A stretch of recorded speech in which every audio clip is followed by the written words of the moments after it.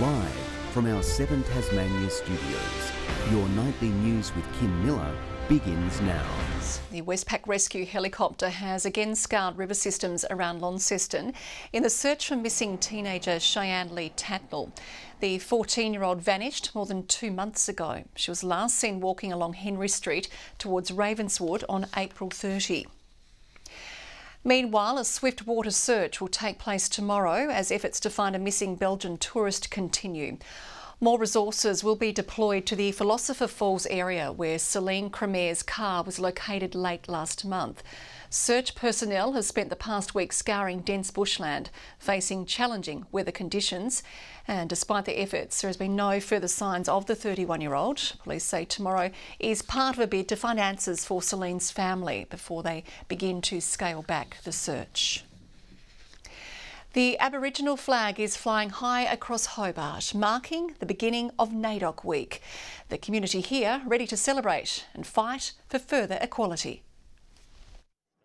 Once a place of horrors, Lutruwita's Aboriginal community now stands tall at Piura Katina. It's the place of the first massacre of Aboriginal people in this state, but we also celebrate as we acknowledge so many of our elders who proudly stood here in 1995 accepting the return of this land. Gathering there today to raise the Aboriginal flag and open NAIDOC Week for 2023. There's a sign of resilience and our strength. We're still here. You know, we haven't gone anywhere. We've never left country. And so it's not just a celebration, it's a stance as well.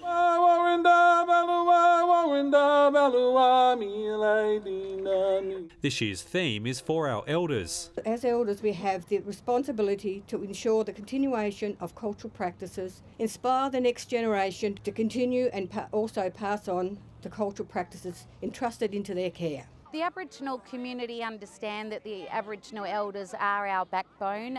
They fought for everything that we have today. Campaigner Rodney Gibbons also named Tasmania Aborigine of the Year. The Tasmanian Aboriginal community has further land handbacks and a treaty in its sights.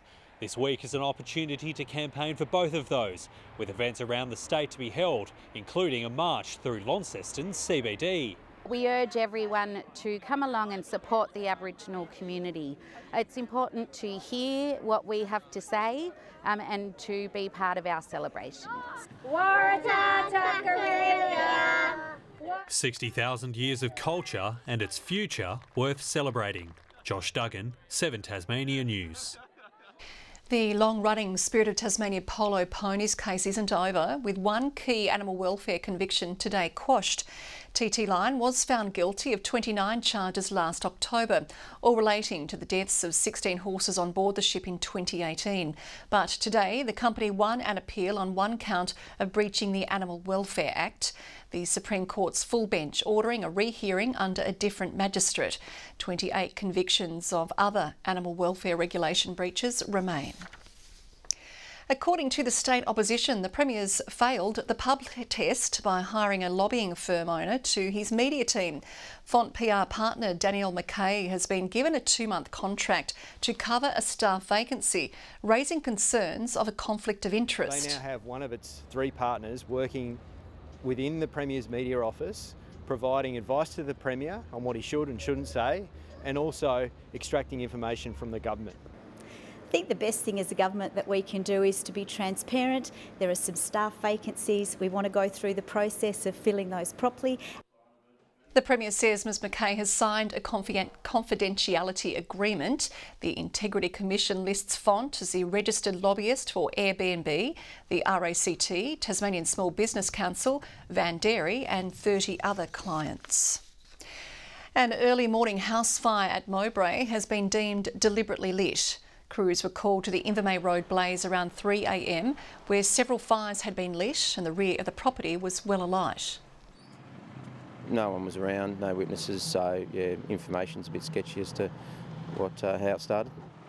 The vacant property is slated for demolition in the coming months, with the damage bill estimated to be in the tens of thousands. Police are now looking for those responsible.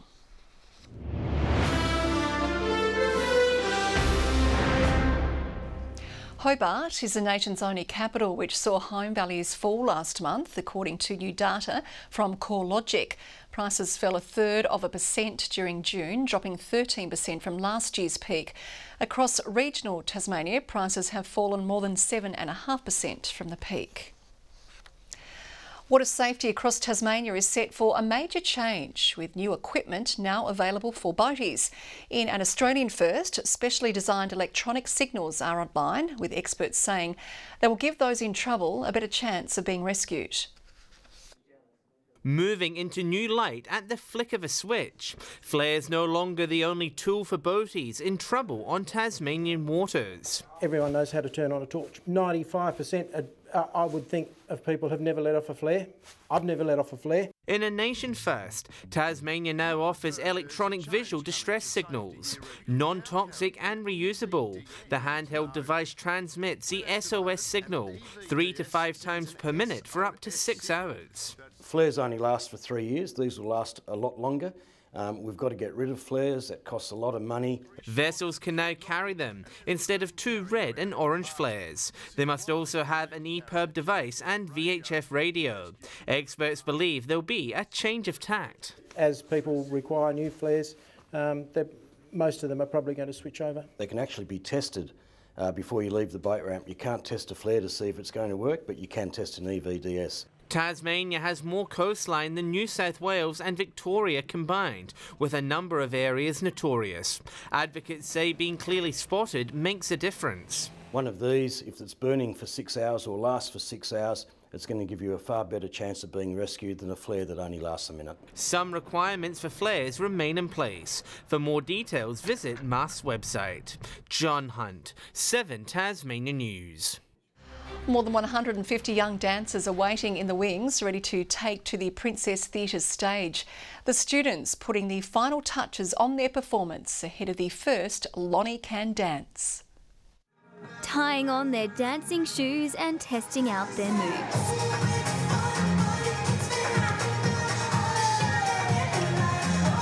The young dancers, hailing from Launceston's northern suburbs, working alongside TasDance to bring the show to life. We really believe that contemporary dance and self-expression is a vital part of the development of young people. So they get to create and they get to be exposed to contemporary dance as a possible career.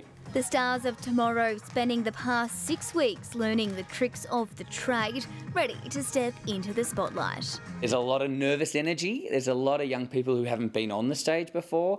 When you have the lights in your face and the sound's on and you can't see and it's blackout, and I think that there's a whole lot of just like that kind of feeling. The program making its Tasmanian debut 11 years after establishing in Alice Springs, giving regional performers the chance to tap into the love of dance. Young people should have equal opportunity to engage in things that make them see the world in different ways. Tomorrow night's show promising an hour of fun, joy and hope, deep diving into the future. We all come together to celebrate.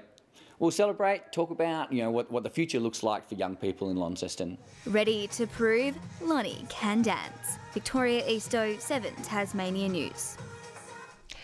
Some of the world's best shellfish will be on offer as the Tassie Scallop Fiesta returns for its 6th year. The winter seafood celebration kicks off later this month, with thousands expected to descend on the northeast. Inviting Tasmanians to come out of their shells. Bridport's famous Fiesta is celebrating the town's historic connection to the scallop industry. There was a huge fleet of smaller scallop boats in years gone by, were based in Bridport, and a big scallop splitting factory came about there.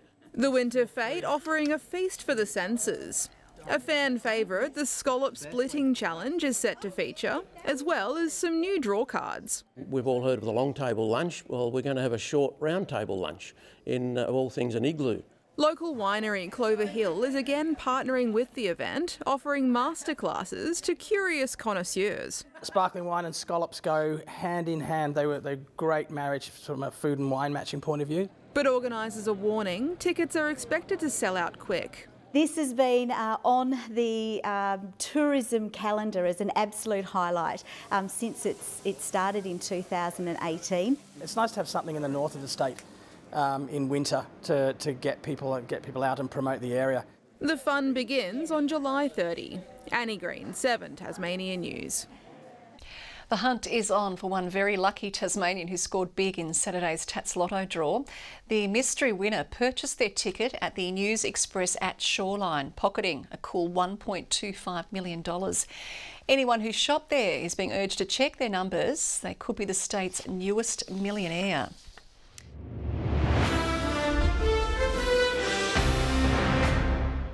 Tasmania's Sam Siggins is hoping interstate competition can become a regular fixture following a thrilling weekend of footy. Both states are exploring a rematch in Queensland next year, but AFL Tasmania's CEO says other leagues are also showing interest. All smiles after a weekend to remember. Most of the boys had a good night and yeah, certainly a lot of us got pretty sore heads today still. The Lefroy medal winners 2 goals from the ruck, one of which sealed the victory, set to go down in local folklore. 7 seconds on the left, it's drifting towards the goal! There was heaps of stoppages in that last quarter and yeah, I just saw an opportunity to just give him a little nudge under the footy and was glad I had enough space. I think I carried on like a bit of a pork chop when it happened. The event also a winner. More than 7,000 people flocked to the famous ground, a figure not seen for a long time. The crowd was really vocal and it's just so good that people around the state can come together. It was like the old Devils days and it makes you think, you know, what could be. Both states are likely to meet again in Queensland next year, but the fixture list could also expand, with AFL Tasmania looking at other opportunities. I had some people from AFL New South Wales contact me very jealous, even looking at, I don't know, the potential of playing a VFL team in a bye. It's not easy to organise, but it would be really cool to have it every year. The only downside was the fixtures clash with local footy leagues. AFL Tasmania believes that won't happen again. Next time around, I'm pretty confident we'll get a clear schedule. John Hunt, 7 Tasmania News. Tasmania's under-16 side didn't have as good a day at the National Development Championships, going down to the Gold Coast Suns this morning. It was tight early on, with the boys making a positive start. However, the Suns pulled away after half-time, 7 goals to 1, helping them record a 61-point victory, 92-31. Ben McDermott will remain a Hurricane until 2026 after signing a 2-year extension. It will take him to a decade with the side, where he'll reach a big milestone. I'd love to get to 100 games at the club. I think I'm sitting at about 82. McDermott is currently in the UK playing for Hampshire in the Vitality Blast. The Hawks have just qualified for the finals. And to the NPL, and South Hobart has pulled off the upset of the season, rolling Devonport on the Strikers' home soil. It comes just weeks after Devonport took down the Southerners in the Lackaselja Cup final. You don't go to Devonport and get an easy game, and so to pick up the points there was absolutely tremendous. It's always a difficult trip, but very happy with the performance from the players. South Hobart Women's have continued an unbeaten streak. Skipper Sophie Westwood giving credit to the team's defenders. We are really proud about how we've defended this year. I think it's just as important to acknowledge the goals that haven't been conceded as much as the goals that we've scored. The women's side have conceded just 5 goals this season, scoring 39. Good evening. Hobart today, 13 degrees. Devonport, Launceston and Burnie, all 12. St Helens was the state's top today with 15. Friendly Beaches and Flinders Island shared a top of 14. King Island, Smithton, Maria Island and Lyweni all 13. 11 for Lowhead, Grove and Bushy Park. Strawn 10 degrees and the overnight low recorded at Lyweni with -7 degrees. An onshore flow is pushing low cloud over northern Tasmania. Thin high cloud can be seen pushing across the remainder of the state. A broad area of cloud covers much of eastern Australia as a high cloud mass crosses the state. A frontal cloud band can be seen moving over the southwest of WA, while an associated low moves to the southwest of Tasmania. Tomorrow, a large high covering most of the Tasman Sea. A trough persists over central Queensland and the front continues crossing southern WA. In the west and south, north to northwesterly winds 5 to 15 knots, increasing to 20 knots about the west in the afternoon and evening. The south and west can expect southwesterly swells up to 3 metres. Tomorrow, Hobart and Adventure Bay can expect cloudy conditions. A frost for Tarraleah tends the top there.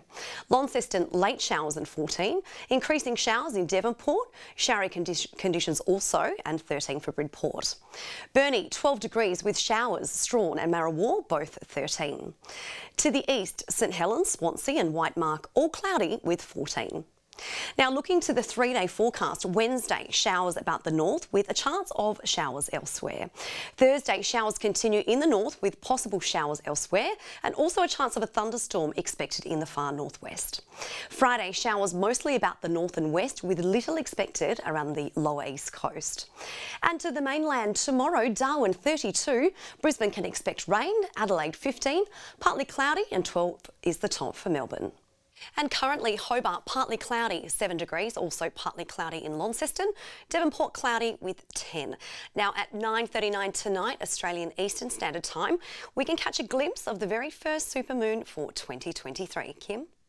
Okay, 1 of 4 for the year. Thank you very much, Kaya. That is all your news for this Monday. I'll be back later with news updates. Thanks for joining us. Good night.